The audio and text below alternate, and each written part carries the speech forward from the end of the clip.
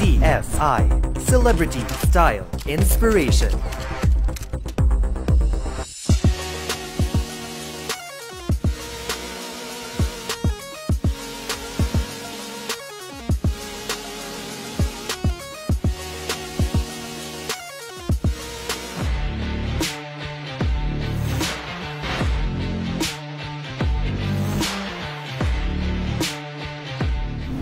Magandang gabi Pilipinas at sa lahat ng nanonood sa buong mundo. This is CSI, Celebrity Style Inspiration, the Manila Times entertainment and lifestyle pages come to life on the Manila Times Digital TV. We promise you an episode na punong-puno ng balita as usual, kaya tutok lang po kayo on what we hope is your weekly early evening habit every Wednesday online with CSI. To start off, let's take a look at this week's winners and downers. Winner ang pagka-second runner-up ni Leren May Bautista sa naganap na Miss Globe pageant noong October 23 sa Montenegro. It was Alejandra Diaz de Leon Soler of Mexico who was crowned Miss Globe 2019 with Carla Jean Lares of Trinidad and Tobago as first runner-up. Last year ay pumasok sa top 15 ang pambato ng Pilipinas na si Michelle Cumabaw habang si Ann Coles naman ang kauna-unahang Pilipina na naging Miss Globe when she won in 2015. Downer muli ang patuloy na bangayan ng Barretto sisters after ng cremation ng kanilang ama na si Miguel Barretto. Nagpa-interview si Marjorie kay Karen Davila and denied Gretchen's allegations that she had a nervous breakdown that night. She blamed the tension on Gretchen and businessman Atong Ang na inagaw daw ni Gretchen from their niece Nicole. Pero inamin ni Marjorie ang paratang ni Gretchen na matagal na ring widely alam sa showbiz na mistress siya ng dating Caloocan City Mayor Recom Echeverry who is also the father of her youngest child. Agad namang nagpa-interview si Claudine sa programa ni Jobert Sucaldito on DZMM at sinabing isa sa nanakit sa kanya ang pamangkin niya at anak ni Marjorie na si Julia Barretto na lalong ikinalungkot niya dahil mama ang tawag sa kanya ni Julia habang lumalaki ito. Claudine also confirmed na naging boyfriend nga ni Nicole si Atong Ang na dininay naman ang relasyon niya sa third-generation Barretto na nakaaway din ni Gretchen nung dumalaw siya sa wake. Pero nilinaw ni Claude na parang si Edo Manzano si Atong Ang sa buhay nila, na adopted son ang turing ng kanyang mga magulang. Dahil sa closeness as business partners ni na Atong at Tony Boy Coangco na longtime partner ni Gretchen, and I quote from Claudine in her interview, iisipin mo pang ang sina Dada at Atong ang may relasyon. Si Dada, of course, is Tony Boy Coangco. Sabi ni Claudine, she doesn't see any hope na magkaayos silang magkakapatid anytime soon, habang ang tanong pa rin naman ng bayan ay sino ba sa kanila ang nagsasabi ng totoo. Winner naman ulit tayo with this follow-up from Isa Iglesias' certified CSI report on Janine Gutierrez last episode. Sa ginanap na 2019 Q Cinema International Festival, which screened some 70 films, tinanghal na Best Actress si Janine para sa pelikulang Babae at Baril at nanalo rin ang direktor ng movie na si Ray Red as Best Director. Janine's movie also won the Gender Sensitivity Award, what with this year's theme for Q Cinema. At least, sa magandang winner tayo nagtatapos ngayon at hindi sa magulong downer na siguradong pag-uusapan pa rin ng CSI team sa CSI Exchange mamaya. So that's it for this week's Winners and Downers. Stay with us because CSI will be right back. Usaping siyensya ba? Sisiw yan! Kilalanin natin ang mga batang henyo sa 2 oras nilang tagisan ng dunong at galing. Samahan natin silang tuklasin ang mga sagot upang madagdagan pang lalo ang ating kaalaman. Brain Olympics, dito lang sa The Manila Times TV. Welcome back on the show, and let's get on with our certified CSI reports. Hello, Tina Pai. Happy Halloween. Happy Halloween. Oo, pero kahit Halloween, working pa rin tayo and nothing scary in our episode. Very much alive. Very much alive tayo the day before ang araw ng mga dead. Okay? Yes, at tingin ko ang iyong report ay alive na alive at super fun. Yes po, super alive. Super alive. So, Tina Pai, what is your certified CSI report for the week? Po, ang bida sa ating report ay certified multi-talented. He may be known as one of the funny men of GMA, but news executive, producer turned comedian Betong Sumaya is ready to prove he can go on stage as a singer too. The multi-talented artist, who also does hosting and acting, is set to hold his first solo concert, Betong's Amazing Concert, Try Ko Lang Ha, on November 21 at the Music Museum. Happening right on his birthday, Betong, who was trained in theater back in college, said he is excited to showcase his singing prowess publicly. But why did it take him more than a decade since breaking into the scene to finally unleash the singer in him?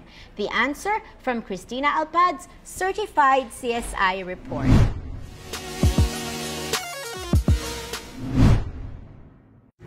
Kaya siguro umabot din ng ganong katagal. Kasi nga, di ba, parang gusto ko muna i-try kasi yung mundo ng comedy. Unang-una, hosting sa mga public affairs. So, sinubukan mo muna, magiging effective ba ako doon? Sumunod, parang may mga goal ka, may mga target ka. And then, pangalawa, yung pagiging komedyante mo. So, dahil medyo nagawa mo na, next step naman. So, ito, at least to. Pero 2 years ago sa akin, inalok to. Kaya lang, feeling ko parang nakakahiya. Ako personally nahihiya, parang feeling ko.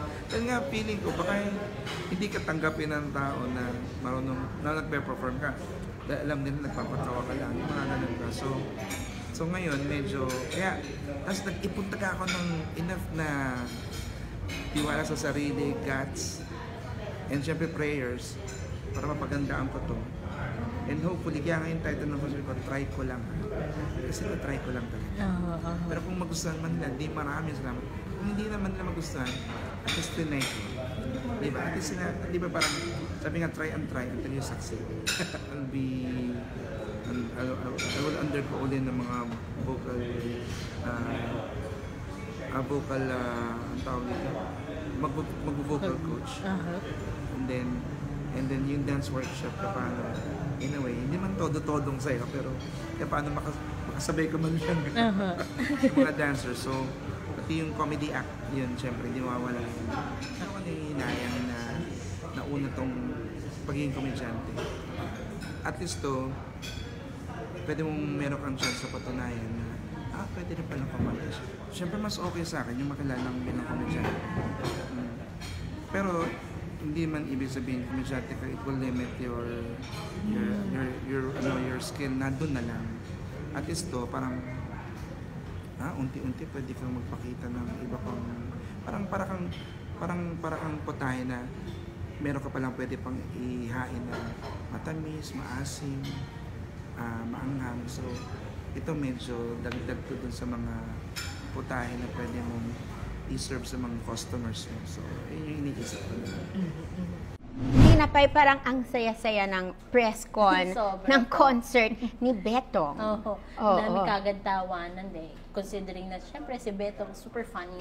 Super, oo, diba? Meron siyang sinabi, anong sinabi niya, nakakatuwa. Sabi niya, ano daw po, sa sobrang star-studded ng guest niya, kasi naman po ang guest niya si Dingdong Dantes, si Alden Richards, tapos yung kanya pang idol na si Michael V, baka daw makalimutan ng mga audience na show niya yun. Na show niya yun. Actually, pero nakakatuwa naman kasi full support ang mga big stars ng network niya sa kanya, which means, I guess not only is he a great person, pero talented din kasi hindi naman din siguro nila isusugal yung pangalan nila sa show na hindi naman dapat nila, karapat-dapat to become a concert. But what really struck me is the fact na actually si Betong pala, whom we all know as a comedian, started out in the news department of GMA Network. Can you tell us a little bit about that? Una-una po, ko na po yung year, baka napaghalo-halo ko na. Pero late 90s po, nagsimula siya sa Pro Team.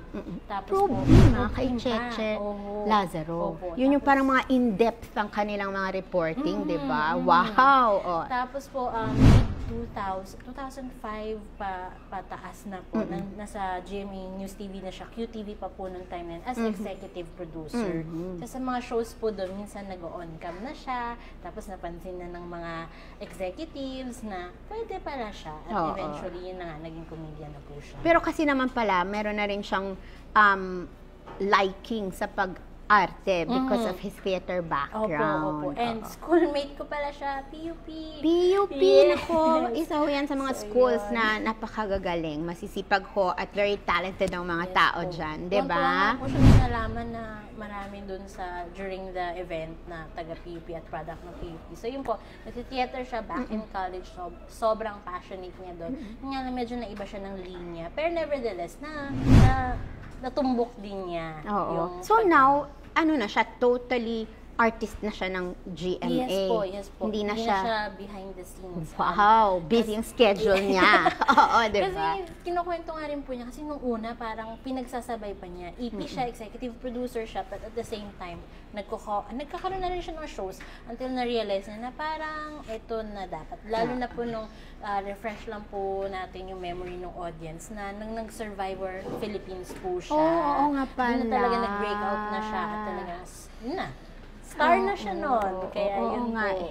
Tsaka talaga namang magsha-shine ang isang star kahit na ano pang mangyari, Yes diba? po, very So, talented. ano raw ang concept ng concert niya?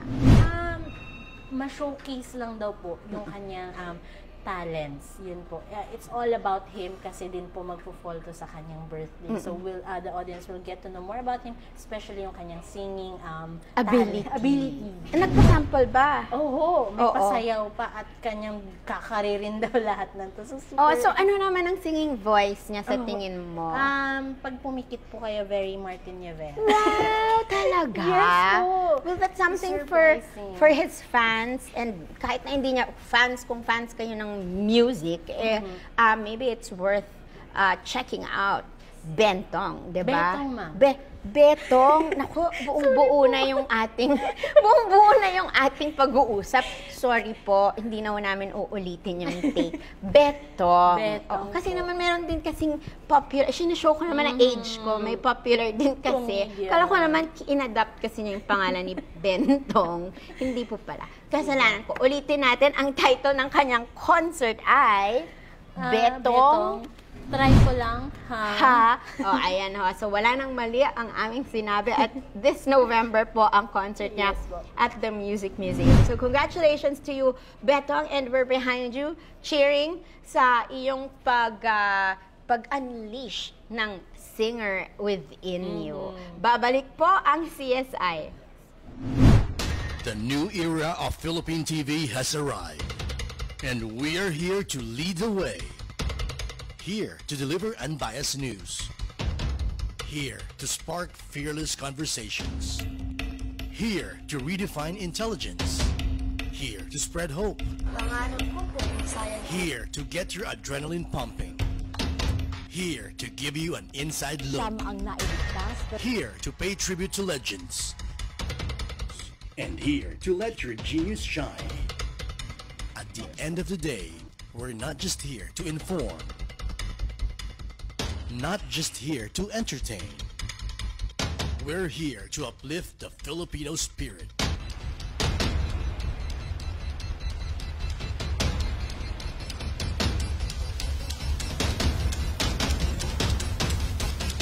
The Manila Times TV. Aspirational. Inspirational. You're still with us on CSI Celebrity Style Inspiration. The Manila Times entertainment and lifestyle pages come to life on the Manila Times Digital TV.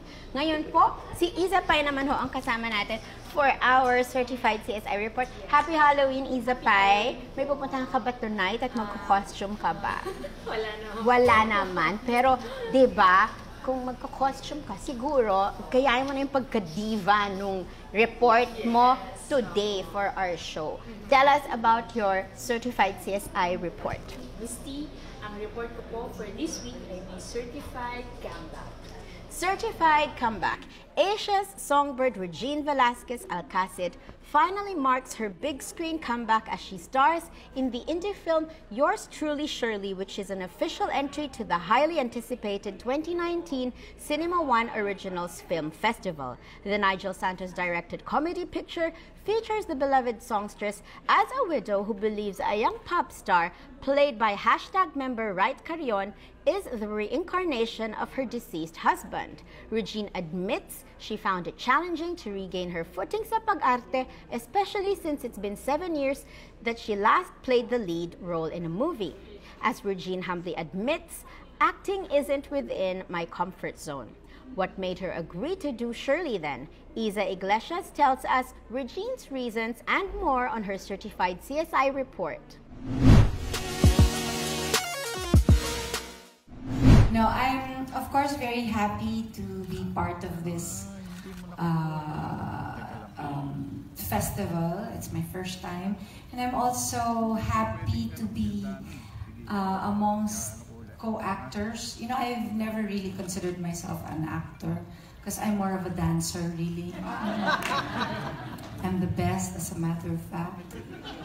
So, mahirap ilagay yung sarili ko sa karamihan ng mga magagaling na artista ngayon, but I'm very honored to be here. Actually, hindi. Nang nagkataon lang na nagustuhan ko yung project, in-encourage na lang ako, pero hindi naman ako talaga na-influence niya. Kasi, as a matter of fact, medyo matagal na ako hindi gumagawa ng pelikula. Parang, hindi ko alam, parang wala ako dun sa tamang wisyo ng paggawa ng pelikula. Ewan ko, parang tinatamad ako. Parang gusto ko lang munang kumanta. Anyway, I'm a singer naman talaga. But,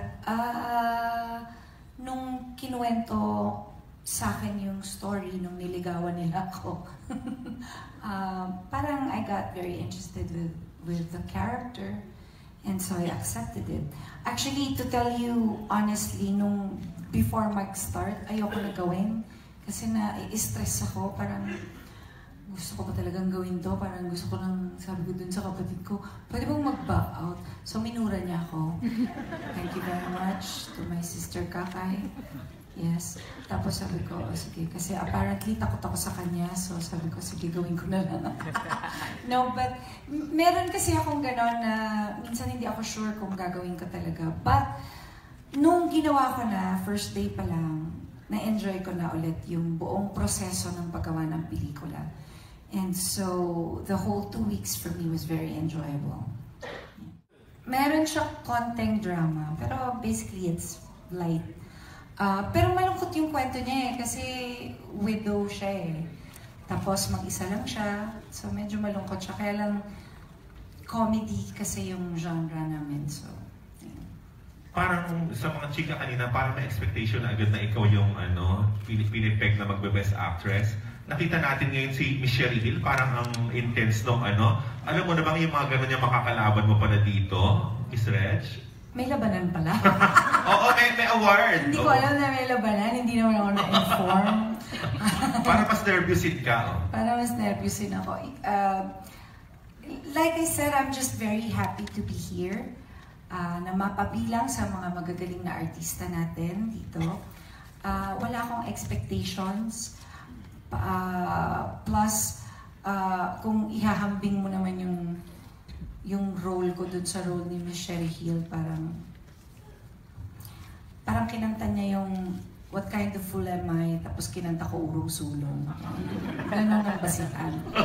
Thank you, Isa Pai, for that certified CSI report on the one and only Songbird. Siyempre, alam po natin lahat that besides being the OPM icon that she is, si Regine has a filmography that is really impressive, no?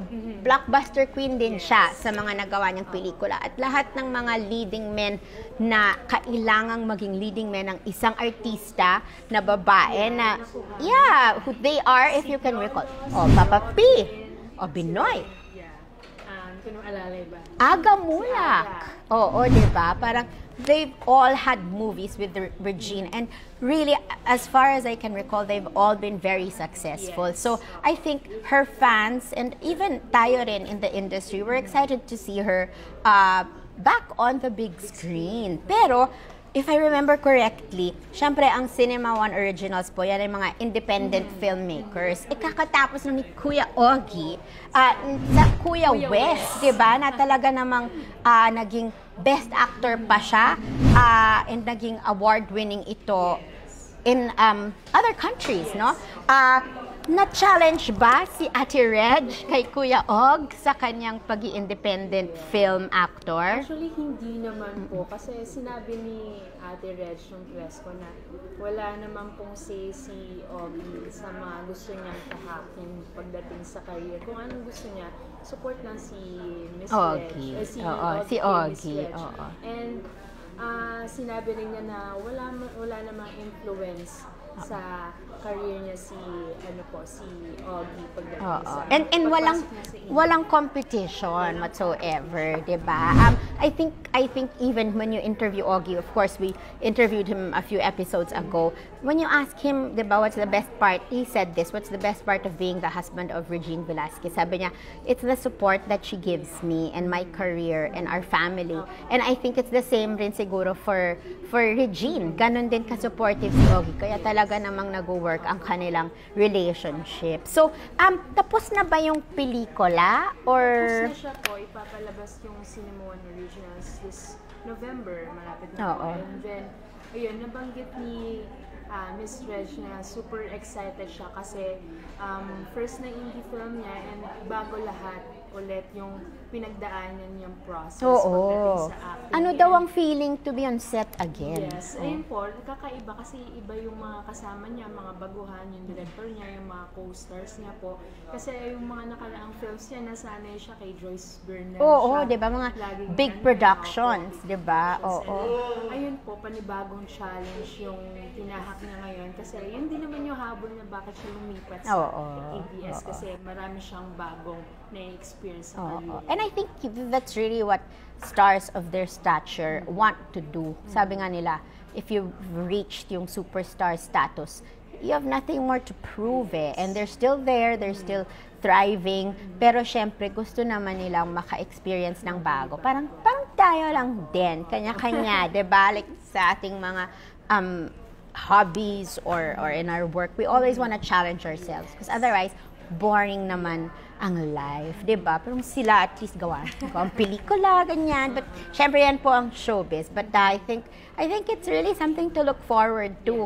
Ang launch nga actually of the Cinema One festival for the year hinged on Regine's comeback to the big screen. Naalala ko a few years back yung pagbabalik naman ni Sharon Cuneta. So talagang isa yan sa mga iintayin. Did she mention anything about awards and what she expects? Nung sa press con niya, parang tinanong yung mga stars sa ibang pelikula kung nape-pressure ba sila kasi kasama nila sa isang film festival si Regine Velasquez.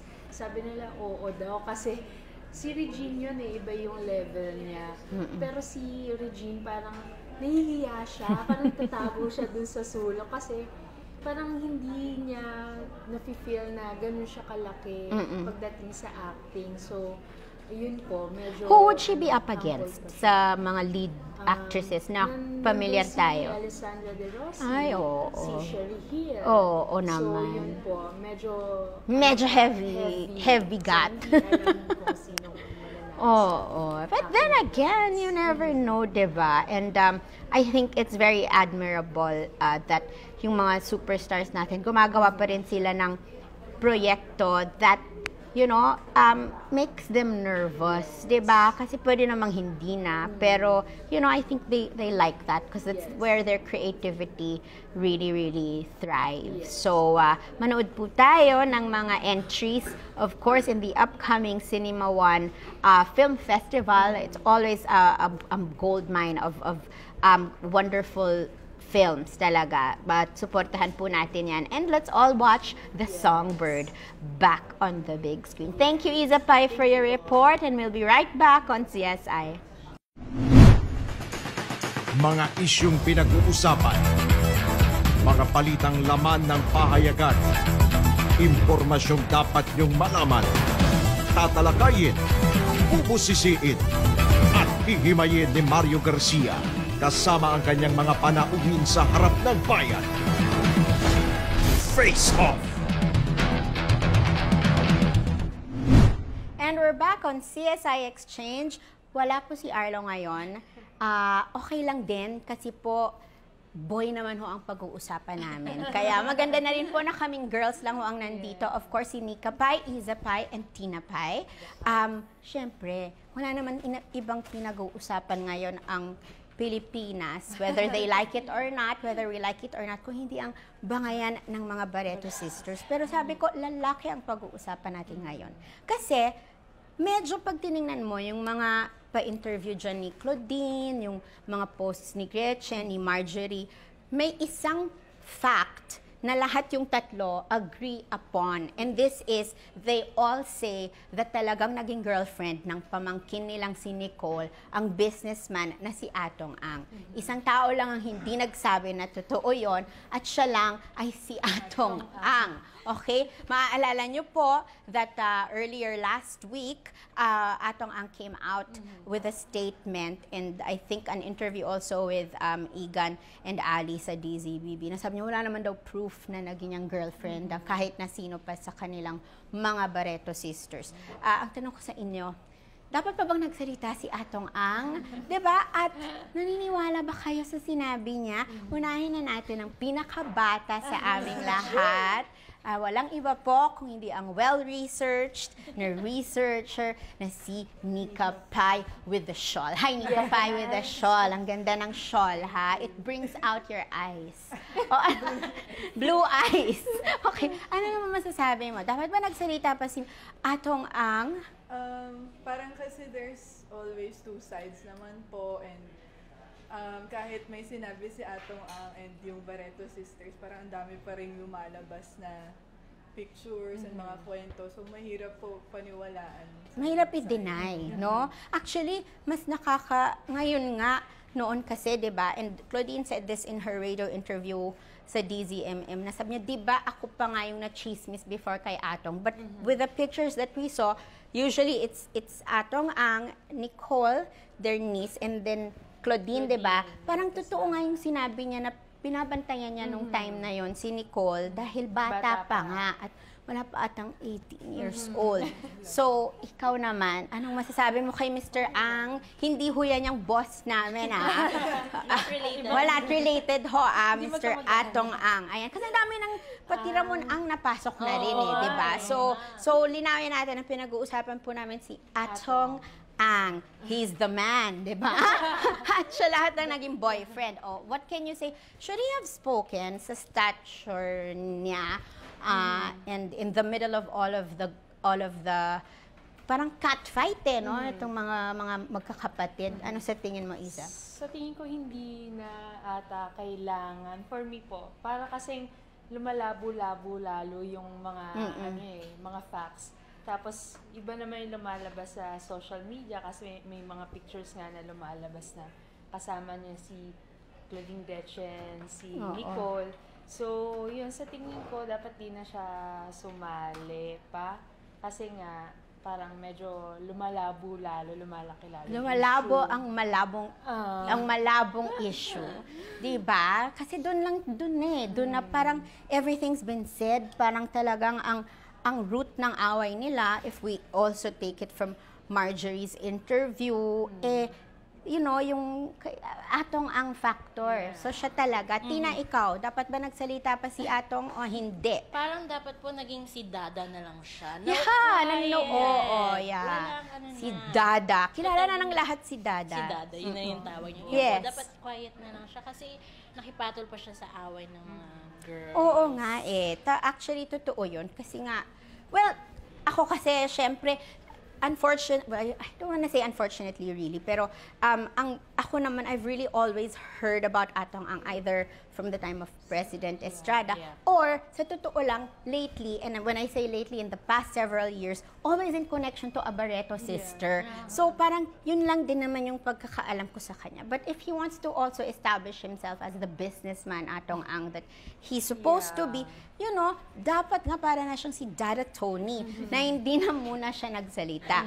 Ito naman, opinion ko lang. Kasi kahit anong sabihin natin, ang gaganda ng Barretto sisters, siguro, baka naman biglang na-feel din ni Mr. Atong Ang na, wow, diba? Tatlong mga Barretto sisters. Parang, I'm the man. Kasi nga, yung mga pictures niya ngayon, naka-muscle shirt pa siya na white, diba? At cool na cool. Baka medyo nadala siya sa situation because I don't know if it's a bragging right for some men, but well, ayoko na lang magsalita, pero na tatlong magkakapatid or magkakamag-anak naging girlfriend niya. I don't know. But yes, what we do know, all of us agree here, is that he should have already kept quiet siguro, no? Kasi, diba? Kasi actually, ang mga hindi niya sinasagot, which he should, if totoo nga, yung sinabi ni Marjorie na pinapaalis niya sa weight yung mga pamangkin at supposedly that's what caused the whole commotion and the drama there. And secondly, if talaga bang siya yung nagsimula na mag-reach out to grab Marjorie. And kasi, you know, everybody's saying na the Barretto sisters should have been more, you know, proper in front of President Duterte. Pero, diba, if that's what we're saying sa Barretto sisters, dapat lahat din ng tao. So, dapat din si Mr. Atong Ang. Hindi siya nagsimula ng gulo kung siya yon. So, dahil nagsalita siya, baka dapat sagutin na rin niya yung mga yun. Nagsalita na siya diba? Tuloy-tuloyin mo na po. At Dada, you're doing the right thing. Ang isa lang natin hindi naman alam kung magsasalita rin is, of course, former Mayor Recom Echeverry, na for me rin naman, very serious naman yung involvement niya in the whole bruhaha dahil ang allegation naman sa kanya ay napakaseryoso. And that's probably, kasi from here on, parang lately, pare-pareho na din ang naririnig natin sa tatlong magkakapatid. And whether it's Julia or Nicole, medyo pare-pareho na din ang mga sinasabi nila. And if there's anything that's going to be new, yung parang banta ni Gretchen na si Claudine ay sasampa ng molestation case against former Mayor Recom Echeverry. So, nakakapagod. Nakakapagod po. Pero hindi pa tapos. But of course, like all of you watching us, hindi rin po namin mabitawan watching them. Apart from the fact that we you know, really try to keep our readers in the Manila Times updated, whether sa print edition namin and also online, and of course here on the show, kahit na pa-i-deny mo, talagang mapapalingon ka, mapapatingin, at mapapanood ka because, you know, this doesn't happen very often. And much as, ang sad part lang is it's not a teleserye, it's actually, real life. Reality show. At Kardashian hunga daw. Diba? Yes. And especially then, I guess for parents trying to raise their children with the values na alam ng mga Pilipino. Kasi diba, kahit na pa modern times na ngayon, tayong lahat din naman, we also still hold on to certain values that we have as Filipinos and as well, sa karamihan sa atin, yung belief natin, yung religion natin. And to always hear these things, kasi ako rin, I was watching Marjorie's interview, my sons were there, and you know, they were saying to me, because diba, nagtatrabaho tayo noon, so they were saying, Mom, what's she saying? And I go, I have to be quiet first, mom's working. Yun na lang. In-escape ko na lang. At ang hirap naman din kasi i-explain. So, sana, well, although nakaka-intriga, public figures really have to be more responsible with the things that they say, they air out, they post. Kasi, di ba, syempre, merong hindi dapat makarinig. Di ba, muna, or kung ano man. So, ano naman mapapayo natin sa Barretto? Sana ganito kayo ka-happy at ka-one kami, di ba? Wala naman kaming pinag-aawayan. If ever, chichirya lang. Or, yung plugging yan. Basta, merienda lang ho ang pinag-aawayan namin. Oo, mahablanca. So, di ba? Life can be simpler, 'di ba? Basta kumalma lang at 'di ba? Parang really look inside you siguro. Siguro iba pa rin naman ang blood at dugo, 'di ba? You all came from the one mom. We really hope honestly that they sort it out, or if they don't, mag-settle down na. Oo, para kasi medyo hirap na rin ho ang mga manonood. Kasi nagsusulat. Sabi nga lang ng mga status na yun, sabi ng isang tao, post niya, ang dami-dami na rin yung iniisip sa buhay niya. Nakadagdag pang mga Barretto. So, wag na ho yung dagdagan. Pero quiet naman. Yan na lang po ang masasabi namin sa inyo. So, yan po ang episode namin today of CSI Exchange. We'll be right back for more on CSI. Tapos na naman po ang isa pang episode ng CSI, and we hope you enjoyed it as much as we enjoyed putting everything together for you. Thank you as always to my hardworking team. Si Arlo po na hinahanap pa po si Atong ngayon. Tina, Iza, Nika, of course, ang buong team po namin from the Manila Times Digital TV headed by Jessie. And we really hope that every week po you make it a habit to join us here on CSI. You can still watch our past episodes on the Manila Times TV and CSI Facebook pages and on www.manilatimes.tv.com. Of course, we're the online edition of the oldest and longest running English newspaper in the Philippines and in Asia. Log on to manilatimes.net. Yes, thank you for keeping us company, and dahil Halloween ngayon, we'll leave you with scenes from Star Magic's Black Magic Costume Party where you'll see your favorite stars, scary and spooky. Happy Halloween po sa inyong lahat, and boo! Or bye! Bye and boo! See you next week!